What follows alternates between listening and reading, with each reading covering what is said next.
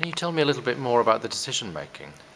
That was very hard because it was said to us as a 50-50 kind of choice, whether we have the Cavernoma out and the dangers of having the operation and so on, or whether we left it there with the dangers that it would bleed again. And so that was the decision we had to make.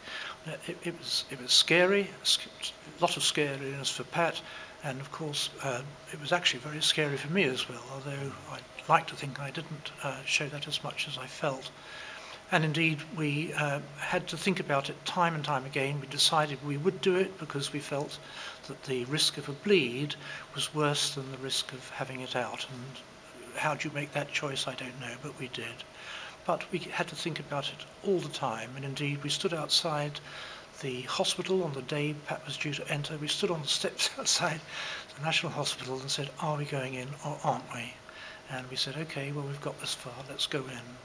And then what was brilliant was that it became very apparent to the nurses that Pat was very hesitant about this. And Mr. Kitchen came after doing 2 operations one afternoon when Pat was the 4th, sat on her bed and said, you don't need to do this, absolutely you don't need to.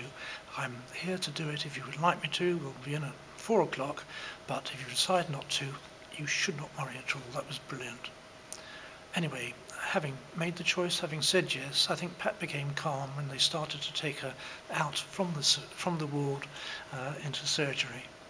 From my perspective, I think you've heard of Pat's, that was a very scary time. In fact, I went away from the hospital. I went to the National Portrait Gallery and immersed myself in that. I just couldn't bear to think of it. But I went back to the hospital at about 2 hours later. I think it took probably 3 and a bit hours, and waited with a lot of other people who were waiting for rather worse things even than my experience. And what was brilliant was then going into the, not the intensity ward, but anyway, the place where Pat went to overnight, the high dependency unit. And what was great was seeing her, and she looked normal. I don't know what I was expecting her to look like, but she woke up while I was there. High dependency unit was fantastic, the best hospital experience I've ever had. Really good nurse looking after Pat all night. And I stayed there for probably 2 or 3 hours holding her hand and realizing that she was basically, very drugged, but nonetheless she was still the Pat that I remembered. It can't have been that she wasn't going to be perhaps, but I didn't believe it till I saw it. And that was perhaps the best part of the whole experience.